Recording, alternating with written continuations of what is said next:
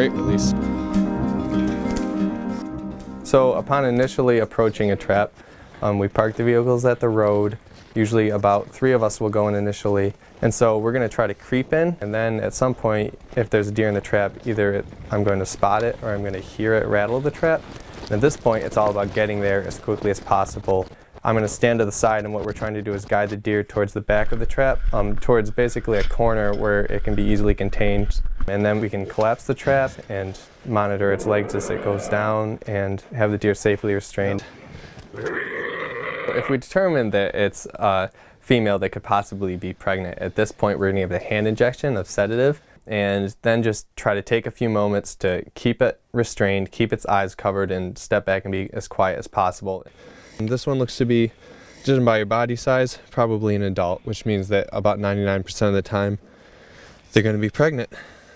Once we have the deer out of the trap and onto the workup zone, and the first thing that we're going to do is to check the temperature, because this is our highest priority and something that we can actually regulate. As far as data collection goes, the first things that we want to take basic condition measurements such as blood and determine if the deer is pregnant. The pregnancy we check using a portable ultrasound, and so somebody will shave an area on the skin just above the uterus and put on some ultrasound gel that will help us get a better image. You can usually determine pregnancy in a matter of a minute.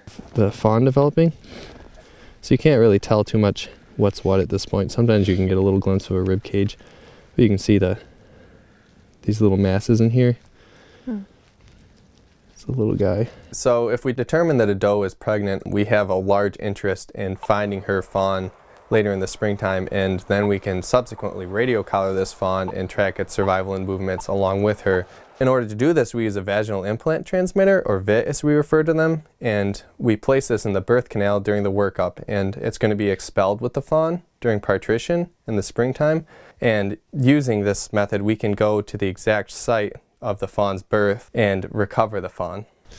So this is a VHF collar that's going to give us a signal that we can follow throughout the year, and this will let us see a lot of things such as her seasonal movements, her habitat selection throughout the year, and of course her actual fate.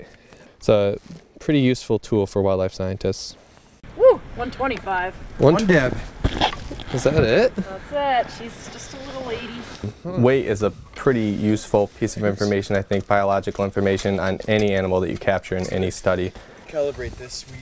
The drugs that we give these does to sedate them, some of them start to really wear off after about 45 minutes, and at this point we're going to start to see some movement in the legs, and now we know that it's time to give them a reversal. Typically the head and front end of the body will begin to recover a lot faster than the rear legs, and so our main concern at this point is to keep the doe contained until we really feel some movement in her rear legs. Once we start to feel some real pressure coming from those back legs, it's time to just take off the head cover and get out of the way. Oh, great release.